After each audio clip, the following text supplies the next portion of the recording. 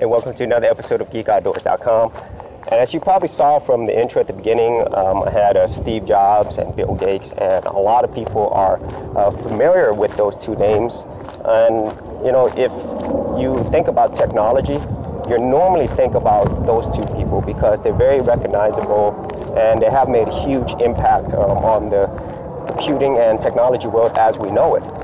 You know, back then, you know, being a geek or a nerd, it wasn't something that people aspired to be or even thought was cool or in. But nowadays, it seems like being a geek or being a nerd is the in thing to be. It's really cool. And it's mainly because of all the technologies that we have around us and also the enormous amount of success those people in those areas have made and accomplished. But, you know, being a geek and a nerd, you probably have other names that you are familiar with, especially if you're a gamer. You know, if you're a gamer, names like Shigeru Miyamoto, Yu Suzuki, Koji Igarashi, even for myself, a composer that I really loved back in the day was Yutsuo Koshiro. And then if you're a PC gamer, you'll be familiar with names like Chris Roberts, who did the Wing Commander series, Peter Molyneux, the creator of the God games, starting with Populous, or you know, if you really love internet technologies, obviously the creators of YouTube, Chad Hurley, Steve Chen, and Jawed Karim, you know, they're the ones who created YouTube. And founders of Google, Larry Page, Sergey Brin, the founder of Android, Andy Rubin. The list goes on and on, you know. But the one name that comes up consistently in the geek hemisphere is going to be Linus Torvalds.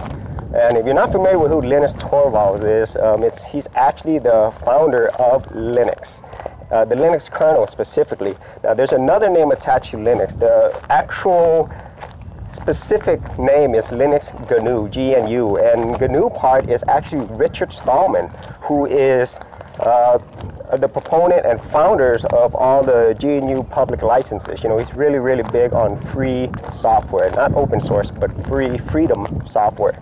And so that's another name. But Linus Torvalds, he's had such a huge impact. And if you're not familiar with what Linux is, I have a lot of videos on those.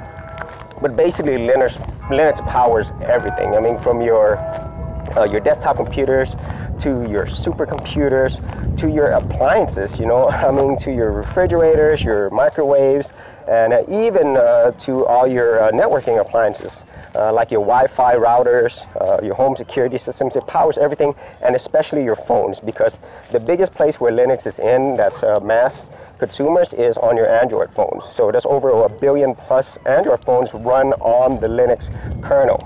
So with that being all said, I watched this really cool TED Talk with Linus Torvalds, and it was a really interesting piece.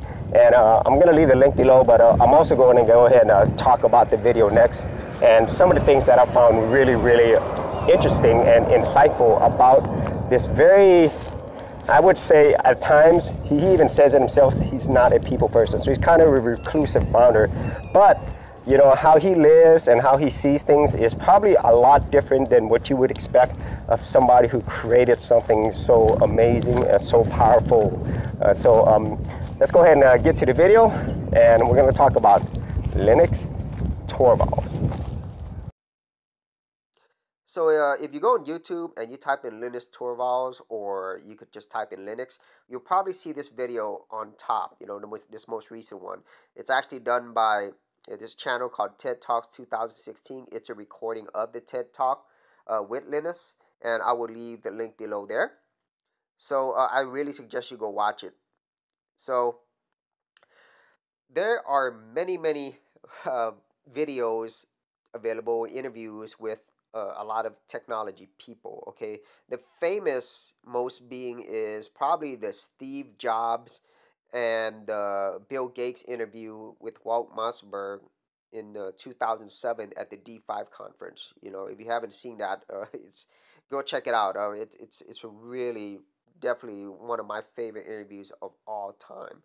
But coming back to Linus Torvalds, in this particular interview, I'm going to be talking about the main highlights of the interviews, the parts that I really like.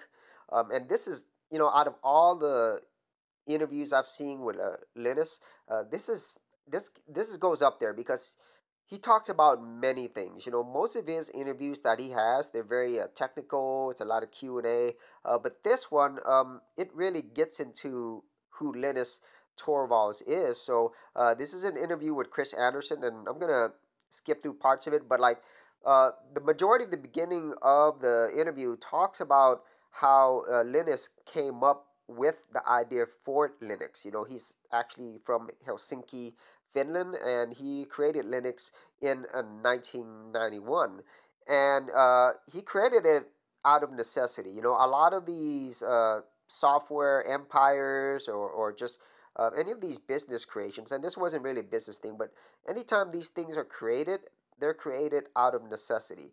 And what Linus wanted at the time, he wanted a Unix-like operating system that he can use. Now, there were other variants, like the GNU one that Richard Stallman created. There was a SUS Linux and a SUS Unix. And Unix was created by AT&T Bell Labs back in the 70s, and it is the most used operating system for main big servers. A lot of your banking systems run on Unix. And so at the time, there wasn't a Unix version that he could use. He was going to school at this time. And so he found one through a college professor who wrote a book. His name was Andrew Tenenbaum. He created an operating system, a Unix like operating system for schools called Minix. And so out of that, Linus took that and turned it into Linux. Now, obviously, at the time that he created it, it wasn't what it is today. Linux, as of today, it is the single largest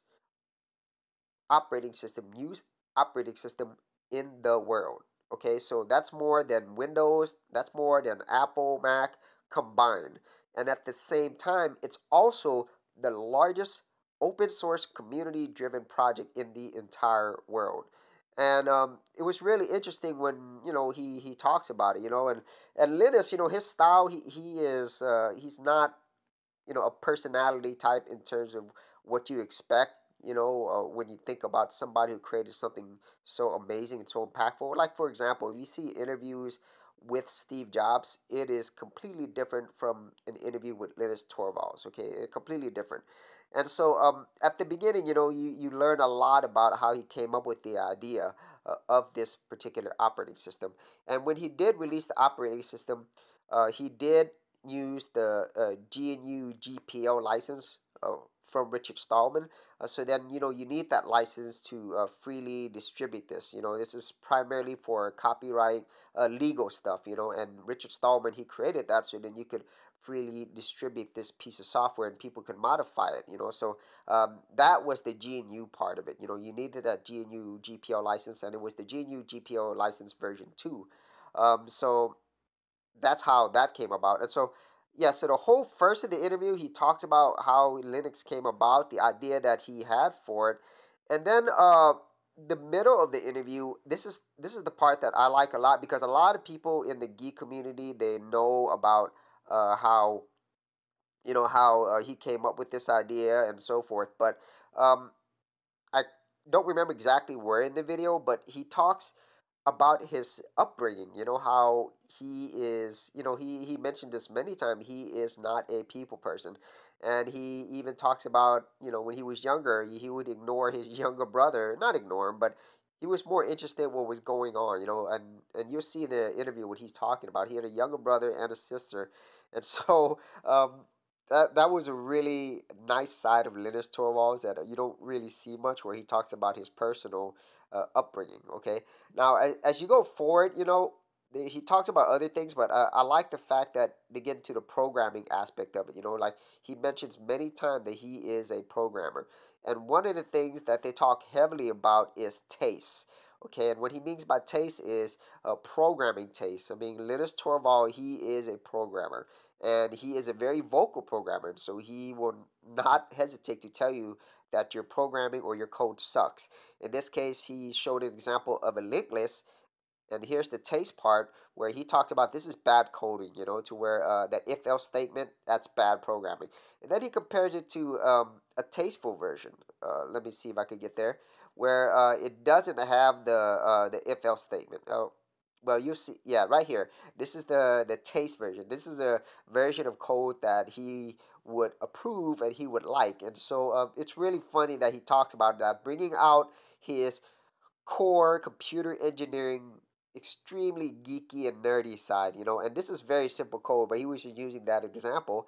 And then, near the end of the interview, he talks about, the commercial side of it, of Linux, and also how companies are using it, and also the extreme importance of open source, what it means, how it's used, and whether it's commercial or not, and also how it'll impact the world in the future, now and in the future. And he also spends time talking about his philosophy in terms of, he talks a lot about his personality, where he's not a people person, and he also talks about his thinking, primarily what he thinks about Edison versus Tesla. And, people in the geek and tech community, nerd community, they do refer back a lot to that. And also, he talks about visionaries, and a lot of people would argue that Steve Jobs and Bill Gates, they are definitely visionaries.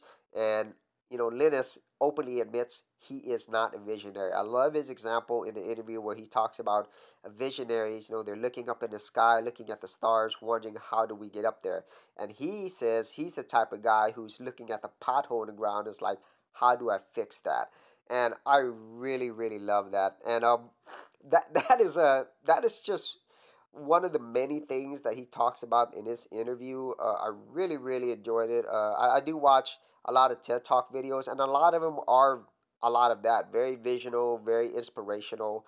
But just hearing Linus Torvalds talk, and once again his personality comes through, it's just it's just funny. I mean, it's funny, it's amazing, it's all those things.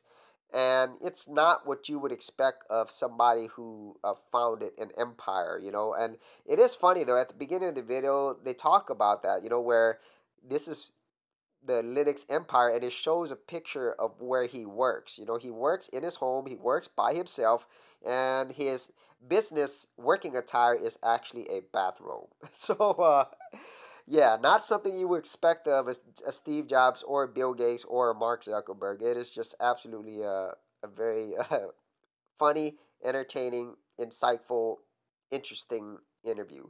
So, that is basically this video about it. I would definitely recommend that you go watch it. Like I said, I'm going to leave the links below. And so let me know what you think about this interview, or you think about Linus Torvalds or Linux, or, even a Mac OS or Windows. Let me know what you think. Put them in the comments below, and I'll see you on another episode. Thanks for checking out this episode. And as always, if you like these videos, be sure to click on the subscribe button. And for full written content, audio content, and additional geek stuff, head over to geekoutdoors.com, and I'll see you outdoors on the very next episode.